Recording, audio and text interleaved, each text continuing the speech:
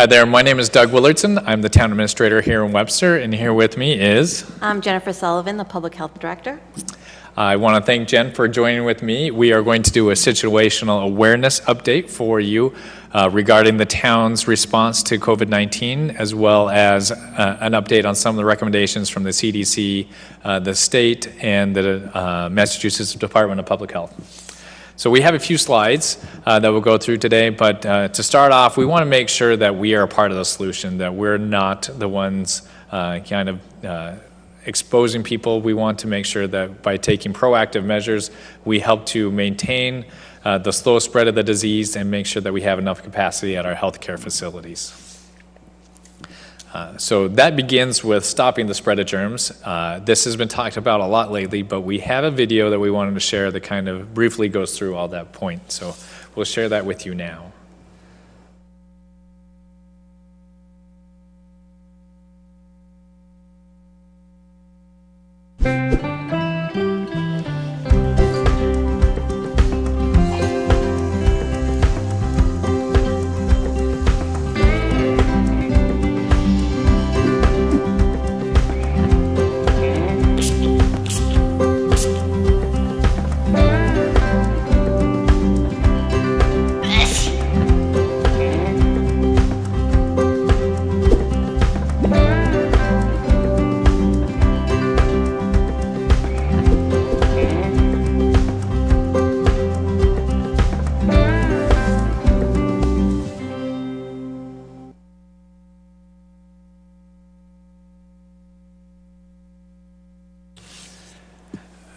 So I think that video explains a lot of what we already know and what has been talked about a lot in the news lately, that we need to take good care of ourselves, use good personal hygiene, and that will help stop the spread of the germs. So we have a few slides here from the CDC website that Jen and I will review on how to, again, stop the spread and make sure that you're keeping yourself and your family safe. So Jen, you want to take care of this first one? Sure. So as you are aware, the COVID-19 is spread through respiratory droplets from a cough and a sneeze and another person inhaling. So anytime if you have the feeling of coughing and sneezing, you want to either do so in your elbow or in a tissue, and as soon as you're done with the tissue, you want to throw that away immediately. Definitely sanitize as much as possible. Yeah, good. It's pretty much common sense, regular, good hygiene. Yes. But we need to make sure that we abide by that. Again, we want to make sure that everyone's cleaning their hands. Also, Jen, you mentioned about sanitizer. Yeah, so hand sanitizer, a lot of people are buying random hand sanitizer thinking that it's protecting them. You want to make sure that the hand sanitizer contains at least 60% alcohol for it to be effective. Yep. With that, even though your hands may be clean, it is also good practice not to be touching your face all the time. So sometimes when I'm working, I'm like this all the time. But you should not do that. That obviously makes it a lot easier for the germs to get inside of your body. Yes, it does. Also, we want to avoid close personal contact. The recommendation is 6 feet. That's correct? Yes, it is. Yeah. So if you should remain 6 feet away from anyone besides your immediate family that you live with. We try to spread it apart a little bit more here, but we kind of couldn't all stay in the camera and do it at the same time.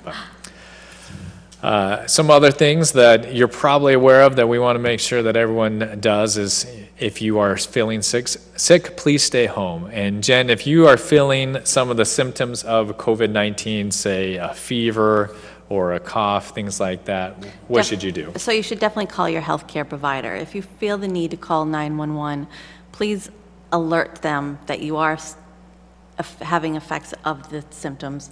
And if you plan on going right to the emergency room, call ahead. We don't want to just show up and have everyone else in contact with you if in case you are a COVID-19 carrier. Yes, so definitely call ahead, either to your doctor or to the hospital, or if you called 911. Yeah, yes. Definitely let them know that you are experiencing those symptoms. Jen talked about this already, but cover your coughs and sneezes. That's how those get spread most easily. And then wear a face mask if you are sick so that, if you do cough or sneeze, it's not spread out all over the place. One of the other things is clean and disinfect surfaces that you touch on a regular basis. Here on the slide, we have some information about how you can create your own home disinfectant solution. And again, these came directly from the CDC website and will also be available on the Town of Webster website to review as well. One of the other things that a lot of people are struggling with at this time is managing their stress and anxiety, especially with this being so much out there in the news and on the media.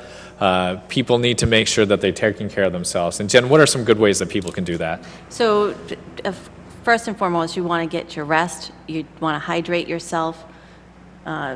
Take any protocols, obviously, of what we've already discussed. Yeah, maybe get some good exercise in as well. Yes.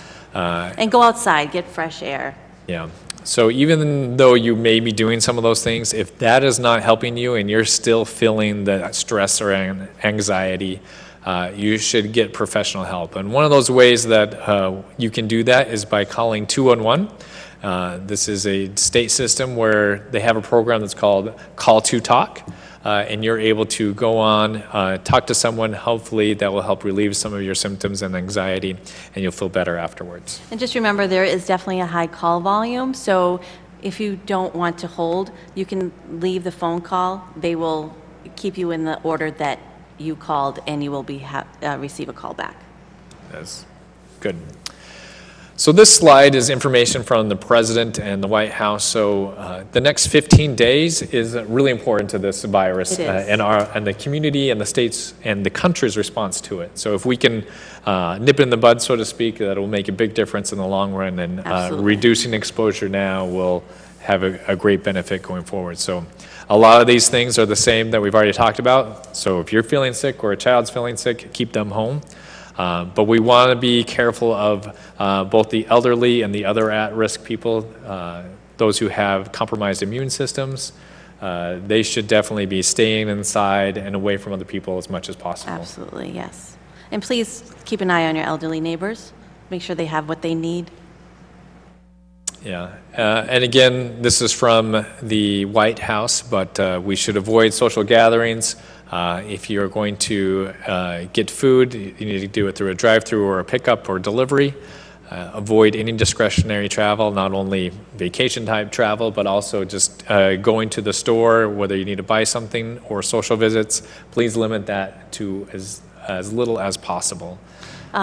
Just know, in case you don't, that the local supermarket has limited hours for elderly only between 7 a.m. and 8 a.m. Sorry, I believe it's 6 to 7 a.m. Yes, 6 a.m. to 7 a.m. Every morning, and which is a perfect time because everything already has been disinfected. And hopefully restocked. Yes. And actually that brings up another good point. We should not be hoarding either food or paper products, things like that. There is enough product in the system. Yes. It may take a little while to get back into the stores. It will be there. It will be there. And then I think another good thing that we need to point out is that we should not be visiting nursing homes, retirement centers, long-term health areas, You'll be facilities. putting them at risk, yes. Yeah. So even though you may have a loved one there, you can FaceTime, call, other things. So all of this is in an attempt to flatten the curve. So diseases like this follow a parabolic curve. So they start off relatively small and they grow exponentially, and then they'll again kind of fall exponentially as well. Yes.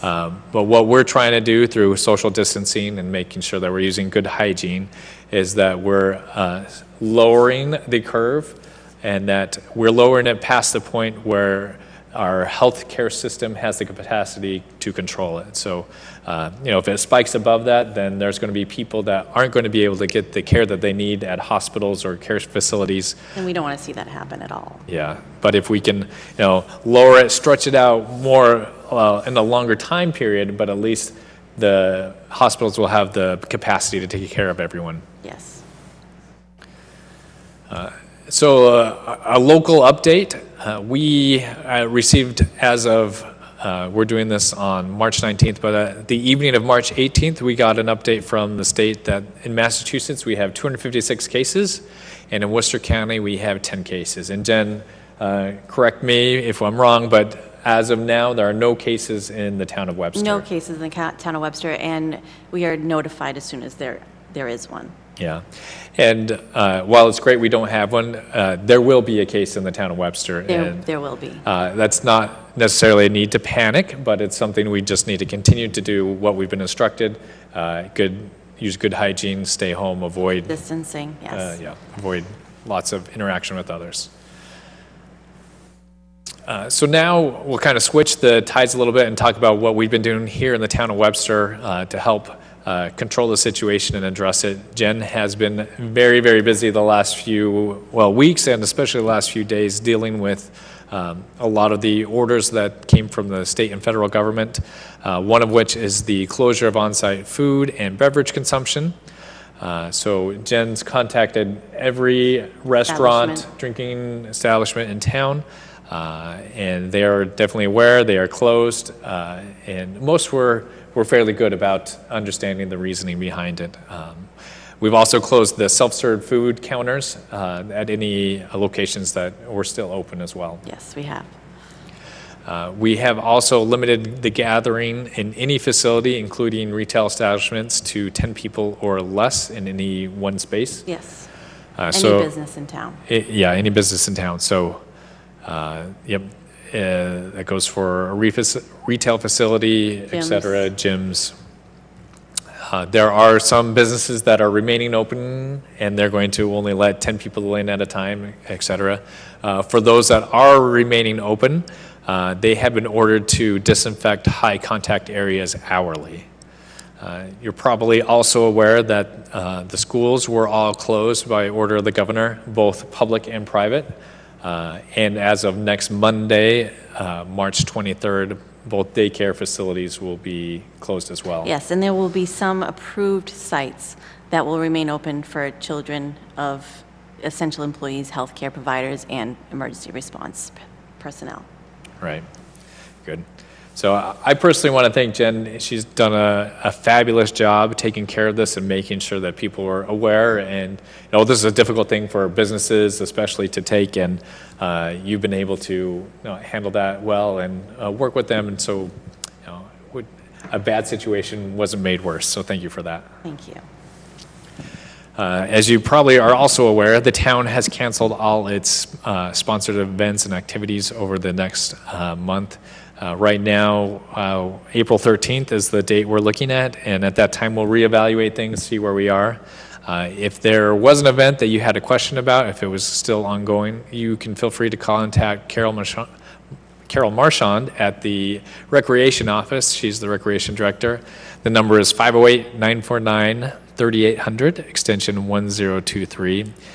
She can answer your questions for you. We have also closed public buildings to the walk-in public. So we want to make sure that both the employees of the town as well as the public that has to do interaction with the town are both protected. So public's no longer allowed inside the building. However, we've taken measures to make sure that all town business can remain open and functional. So employees are available by phone, email, regular mail. Maybe you could even FaceTime some of us. You probably don't want to do that with too many of us, but anyway. But we also want to encourage people to take advantage of our website. I believe pretty much every town service can either be initiated or completely done through our website. That includes permitting, paying your taxes, making other payments, scheduling things. That can all be done online. I'd also like to point out that although the library is closed, there are a lot of resources available through both the library website and also many of the apps that are available through CWMARS. For instance, my family often takes advantage of, it's called Hoopla, where you can watch videos, get audiobooks, books to read on your tablet, etc. So a lot of the services that are available at the library are still available. You just have to get them digitally. And it's also important to point out that the police station lobby is open to the public. Obviously, if you are feeling any symptoms of COVID-19, please do not walk into the police station, but it is available for emergency use. And we've talked about a lot of things that have affected small businesses, and there's definitely going to be a ripple effect. And Is a concern of ours. yeah, we certainly are aware and know that our small businesses are going to be struggling over not only the few weeks where a lot of these establishments are closed, but going forward, it will take a long time for them to recover from this. So there are a few relief programs that the state and federal governments have offered. The first is a $10 million recovery loan program from the Commonwealth. People can apply by going to www.empoweringsmallbusinesses.org. Also, the state has provided some cash flow relief to both restaurant and hospitality businesses. So all of these sales, meals, and occupancy taxes that would have been due in March, April, and May have been postponed, and will now all be due on June 20th. And last of all, the SBA has a small business loan program which offers loans up to $2 million, and those more information about those can be found on the SBA website.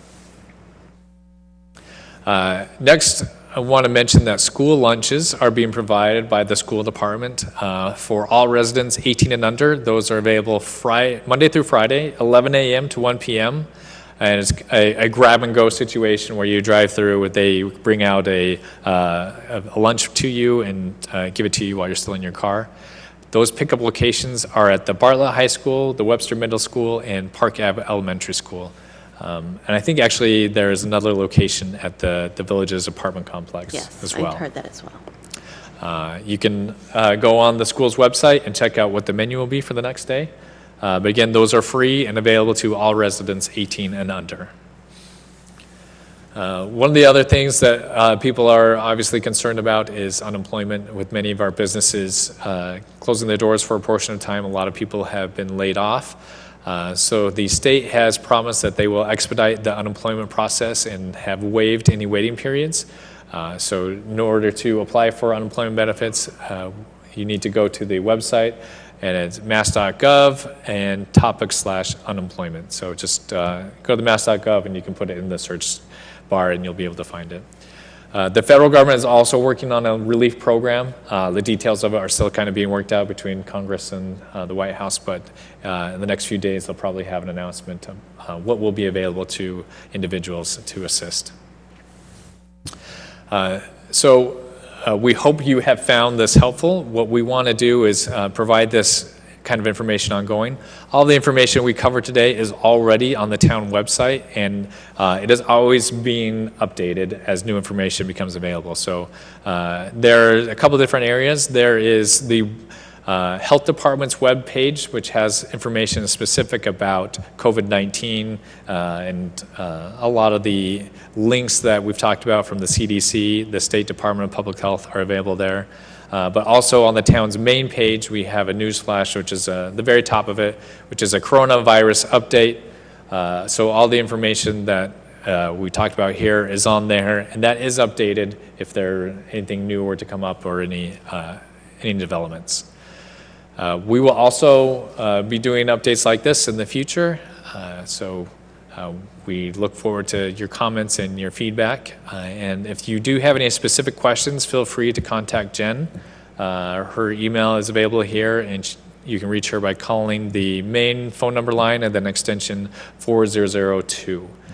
So Jen, we kind of covered a lot in a few minutes. Is there anything you'd like to add to the public as they move forward? Just be aware of your surroundings, and we're doing this to protect everyone, not just yourself, but the people around you. Just follow all the protocols, and we can do as much as we can at this point with doing so. Great. And I'll echo that. Please do your best to follow the stated guidelines, social distancing, personal hygiene, etc. And we'll be able to, as a community, as a state, and as a nation, move forward and